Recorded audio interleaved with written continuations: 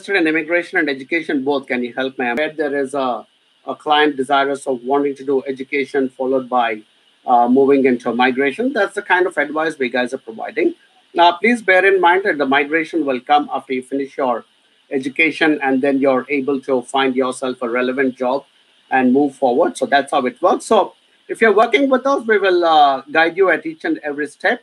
And then based on that, we will take it forward from there.